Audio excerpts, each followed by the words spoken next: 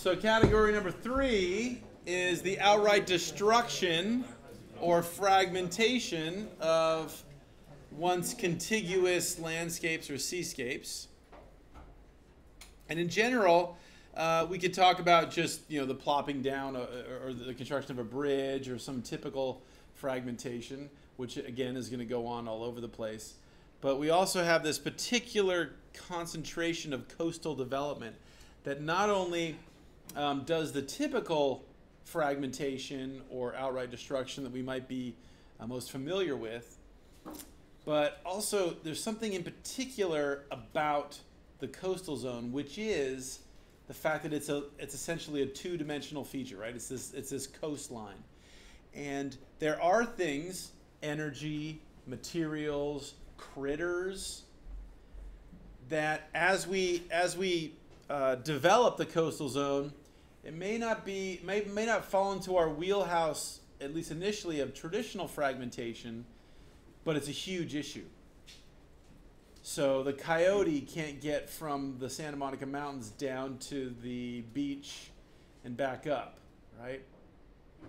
The bird that would maybe want to nest in some vegetation, there's no vegetation, it's just sand and then road. That type of stuff is somewhat unique and been particularly pronounced in the coastal zone. So, okay, here we go. Habitat loss and degradation. What are people's attitudes about that? 1 minute, ready, set, go. Talk amongst yourselves. 10 words, okay. All right. So what exciting question did I find for this? Oh, look, wetland change over the last 150 years. So this is one of the few, so one of the challenges we have with things like fisheries, so the fisheries gotten better or worse over 60 years, right? So people have an opinion, and then they turn to you, and then you turn to me and go, so, okay, they said X, what's the answer? And then I kind of go, well, it kind of depends on what you want to measure, right? So sometimes it's hard to, are we talking about, industrial pollutants? Are we talking about, surface water runoff? What? But in this case, the amount of wetland, we to a high degree of specificity, we actually know this answer. So this one, we actually know what the real answer is. And so we asked people, how have our coastal wetlands changed in California over the last 150 years, basically since we became a state, since we became part of the U.S.? And the answer is most people think that our wetland extent has decreased. Very few people think there was no change. Very few people think that the extent of wetlands, aerial extent, has increased or expanded. And then again, unsure is a high proportion. But in this case, unsure did not win. The largest group says wetlands have decreased. And that is correct. So any guesses as to what proportion of our wetlands have gone away? What's that? 80% higher. 90% higher. 96, 94 too high. 93 too high. 91 is the winner. Ding, ding, ding, ding, ding, ding, ding, ding, ding. Go to Morongo. 91% of our wetlands. We lead the U.S. in the proportion of, that's a great question for a quiz. We lead the U.S. in the proportion of wetland acreage lost. Louisiana leads the U.S. in the gross quantity of wetlands lost. California leads in terms of the proportional loss, what we had versus what we have now. Is that because all the ports and stuff? It's primarily because of the biggest impacts were outright destruction from filling, World War II, around that era. But one of the biggest jump starts was the gold rush that filled in a vast swath of San Francisco Bay. So people seem to get, at least with wetlands, that wetland loss has been a fairly that we've lost this one category of land cover. Okay, introduce species. Introduce species. So what's the question? Well, it's not a great question. But I'm just going to tell you. I want you to talk about it for a minute and tell me what you think about people's attitudes towards invasive species. All right, let's find out. Or are they unsure? Okay, now don't get angry with me. I had to reach to find a question that talked about invasive species. Yeah, okay. Stop! Don't get angry. Okay, so now, every other year, breathe everybody. Every other year, we do a series of questions about specific management actions. And so those questions, which you guys don't have that longer version of the survey, those questions are done in a one-page thing where they mark some stuff. So how they do that question, again, when you guys haven't seen that version, that subset of question, they rank from very positive, which gets a +2, to very negative, which gets a -2. So if they're neutral on this management decision, we ask about a bunch of things. It's a 0, right? And so one of the questions was, how do you feel about the removal of non-native feral animals on the California Channel Islands? This would be our goat, not our foxes, not removing the foxes, to help the foxes. So this would be removing the pigs. Yeah, right. All those non-native rats, all those non-native critters. So again, we'll talk about this later. But now, because this question we didn't have a whole lot of people in class last year, so we kind of split up. So notice this is a relatively small sample size, only 5. Still a good sample size, but compared to for us, 500 is a relatively small sample size for us. And so the score for if people thought it was positive or negative, people were fairly positive on it. So it had an average score of 0.88. The variance means that it's not necessarily statistically different from 0, but the way we do this, we compare it to other stuff. When you compare it to I should also say 34% of the people were unsure. Those 34% don't factor into the score. The score is only for people that expressed an opinion as to whether it was good, neutral, bad. And so the most positive thing, at least last year, the most positive thing that people liked was the creation of the network of marine protected areas, which we will talk about, across California. So that was the most happy, the best management thing we did of the various things we asked about last year. The least popular, which is always the least popular every year, we ask this, or at least since 2012, was the closures of the California state parks in 2012 because of our budget. We had to shut, if you guys remember, we had to shut down all the parks, and you could not go to your public spaces. People really didn't care for that. So it gives you a sense as to where this falls. This is fairly positive. This is pretty positive on the scale of these things. So people seem to like getting rid of the non-native species, at least in sort of the abstract, a place where they don't go, they don't have to see and think about it, right? That's the best I could come up with for a specific question, specifically asking about one particular invasive species. Okay, last one, institutional effectiveness.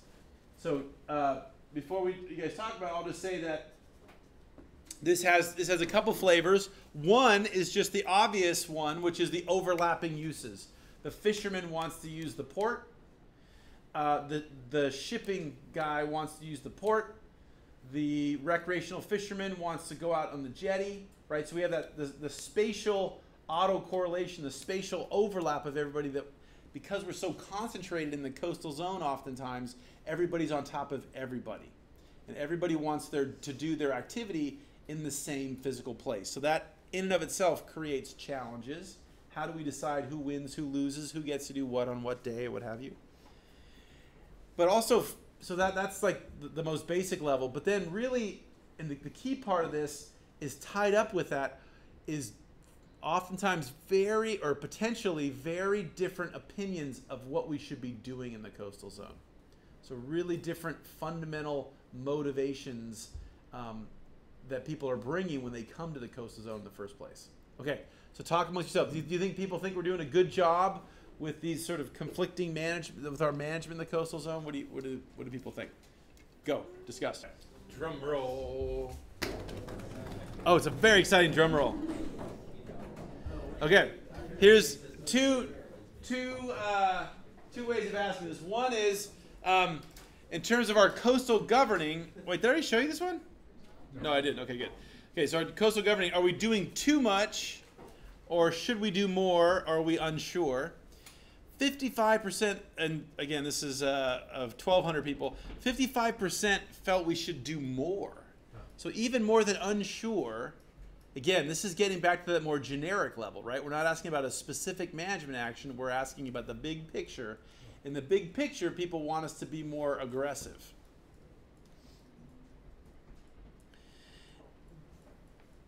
And followed by people, well, I'm not sure we should do. And so the minority is the people that think we're doing too much. We're being too aggressive, too many rules, as it were. Okay? And then if we ask in aggregate, so that's our style of governing, our style of maybe coming together and dealing in this complicated trade-off type of area. In more simpler, are we doing a good job of managing our coastline, our California coast? People don't think and unsure is the winner here, but overall fairly close, not as disparate as some of our other things. So unsure, so only a quarter of people, I'll say it this way, only a quarter of people definitely think we're doing a good job of managing the coast. Okay. Those are individual stressors. The next thing we can talk about is how these individual stressors come together. General term for that is synergism or synergistic interactions. So I'll explain this to you, but first I want, again, you guys are working on trying to interpret stuff.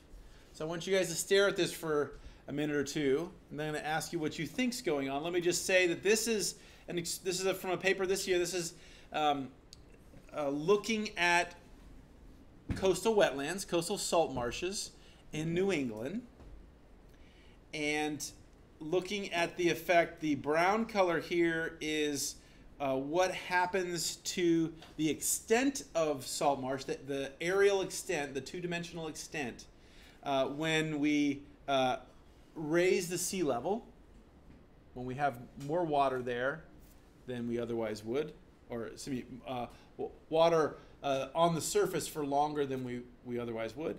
And then the purple treatment here represents more crabs, and these crabs will eat little teeny pieces of the vegetation and have a grazing effect. Okay? So with that preparation, I'm going to give you guys a minute or two, stare at this and see if you can interpret what's going on. If these factors acted totally independently,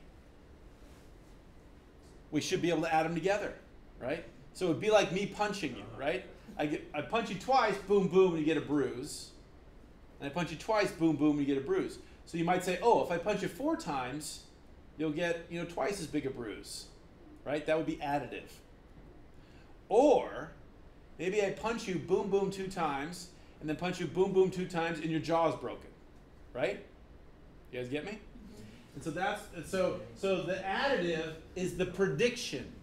If in doing these individual things, these are independent and they're merely additive, that's the best situation, because then we can have a really great model. We can understand, with doing a little bit of work, we can have a really excellent predictive power for seeing what's going to happen to our system.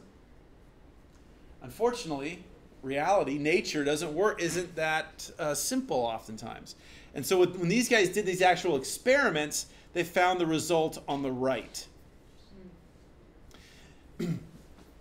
If the result was just a 27%, that would just be so-called additive. If instead, see this one arrow is going down. If we found a loss of wetland less than 27%, we would say that there was some antagonism going on. That something about the dynamics of the system made it less bad. So by the two things happening together, it was actually good for the system, right? They somehow attacked each other.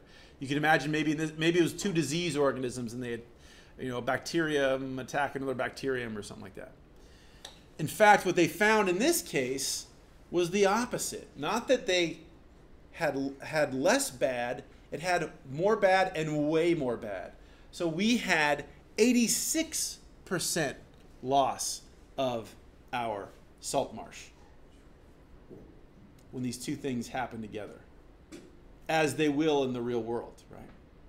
So again, our factors are more inundation because the sea level on average is getting a little higher, and then some additional crabs.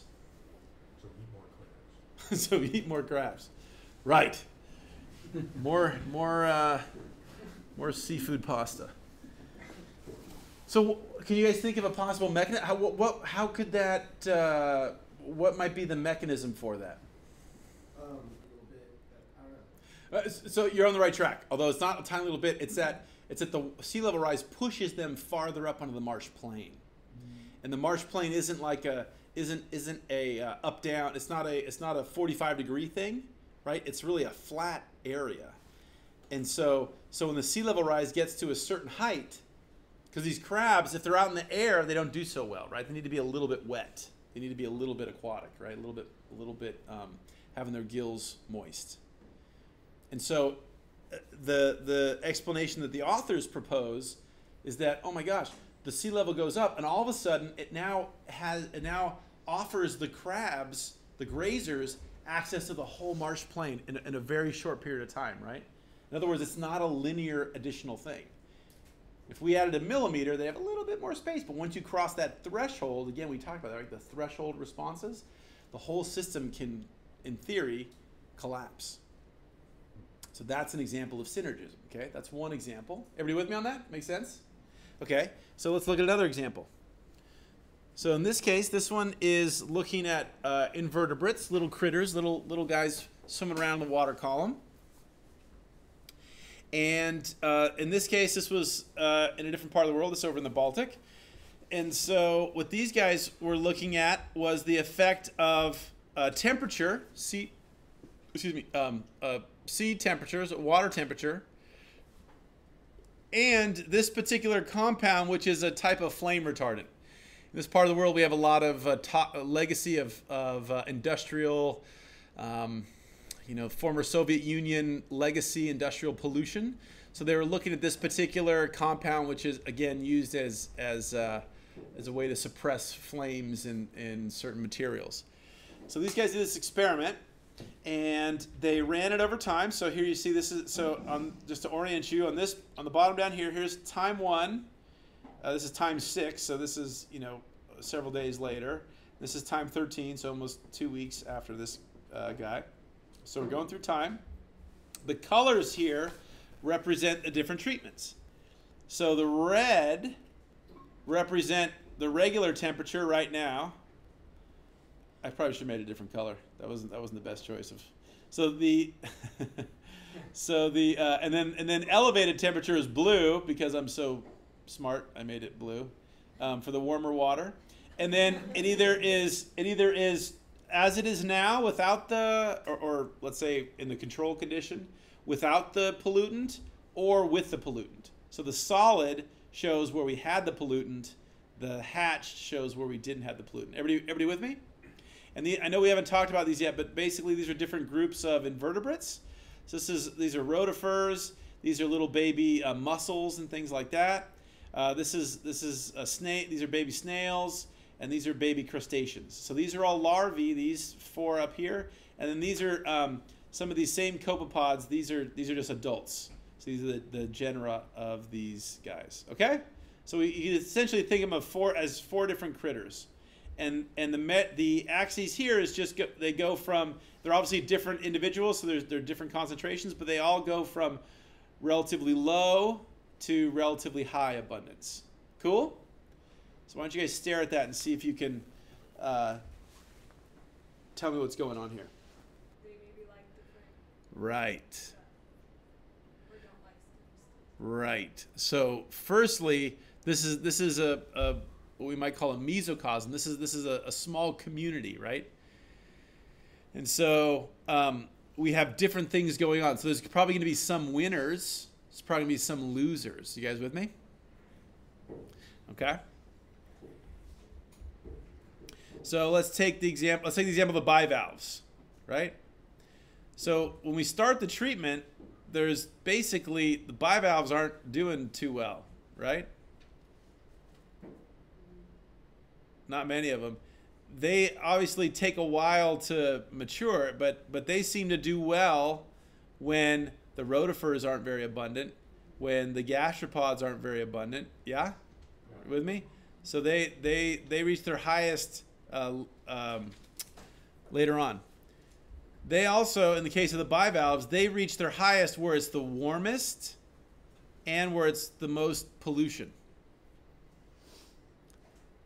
So that seems to suggest that maybe the bivalves have some ability to tolerate hot and to tolerate the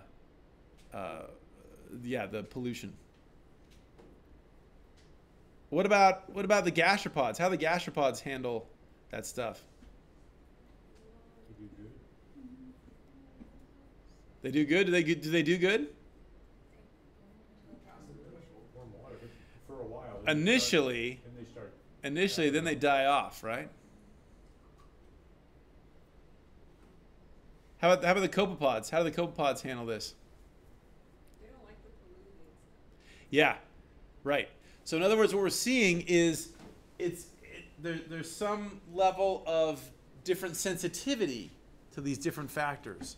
So in other words, it's probably not going to be the case that all of our critters are going to respond similarly to all the others. Even though in this case, these guys are all phytoplankton, they're all floating around in the water column. So, in theory, they're kind of sort of doing the same thing, sort of eating the same food and stuff.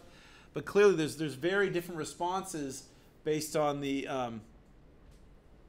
on the critter. Indeed, look at these guys. These are two copepod crustaceans, right? So, big picture, kind of sort of similar. Think of like a deer and, I don't know, a moose, or a deer and a horse, or something like that, right? But check it out.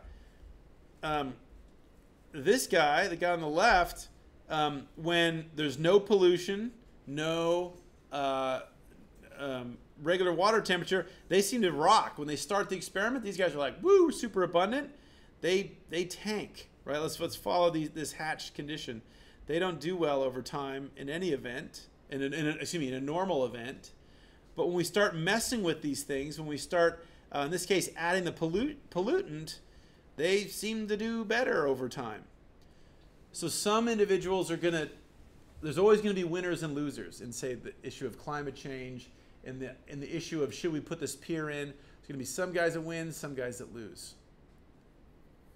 And you can't tell who's going to win just from doing the single individual experiments, the single factor manipulations. Right? We need to do them in concert with these other factors that are varying simultaneously. So-called factorial design experiments. Okay? You guys seem super excited about this. I can tell you're just like, this is lifting your afternoon up, and you're like, yeah, synergy. Okay. The last broad topic about these, or last broad thing to touch on in terms of these challenges and these stressors, is this notion of conflicting priorities.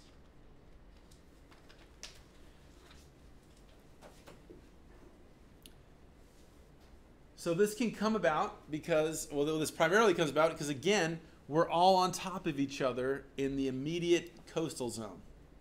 Everybody wants to have their surf shop on the beach. Everybody wants to have their restaurant on the beach. Everybody wants to have their, whatever, blanket rental kiosk on the beach. So we have limited, first and foremost, just limited space. So there's a natural going up against one another to see who gets the space. There's competition for the resources that come from the coastal zone, be that fish, be that fresh water, what have you. And it's very common that the fact that I do my act, that doesn't have to be the case. And hopefully with good management we minimize this, but left unchecked, just sort of the default barrel forward, if you are going to go do your, I don't know, your extreme army training camp to lose weight for the people in the summertime, that's probably going to degrade my restaurant experience because these folks are going to be screaming and doing downward dog and all that kind of stuff, and I'm trying to have my whatever, hot dogs or whatever you have at the restaurant on the beach, right? So the very fact that I'm doing my activity makes your activity less valuable. The classic example would be an oil spill. So I want to fish right here. These guys want to drill for oil right here. Okay, cool. But if those guys spill their oil, it's bad for them. It's really bad for me, right? My livelihood goes away.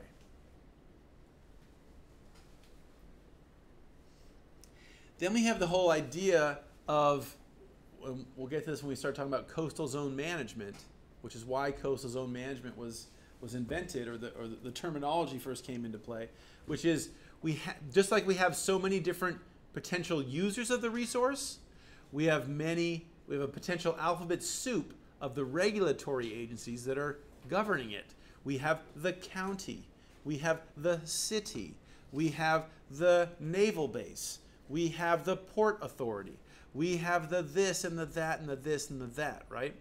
And the port guys are going to do everything they can. Their charge is to make the port better, right? The naval base guys are trying to make their naval base as good a naval base as they can. And so that gets difficult, right?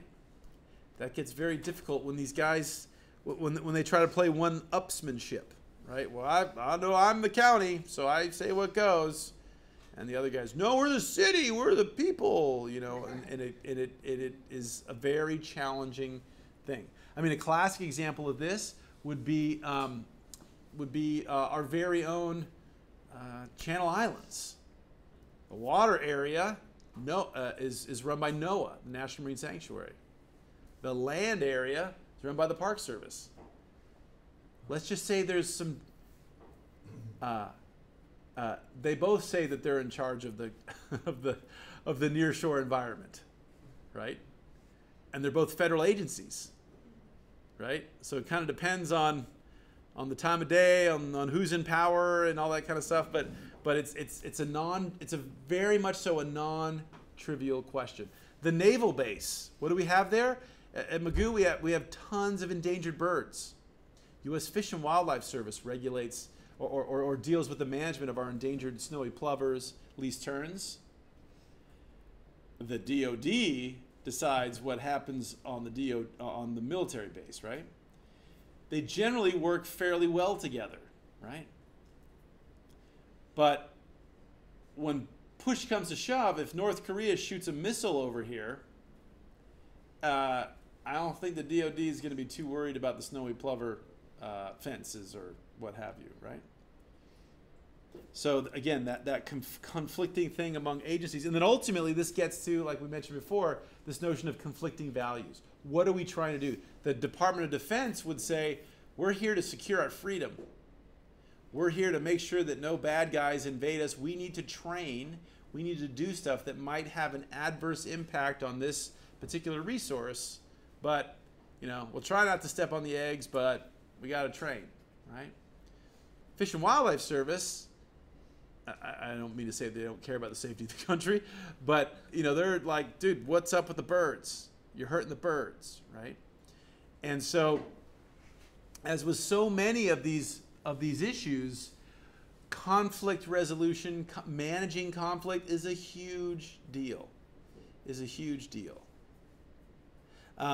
We'll have more to say about that as we go on. Cool.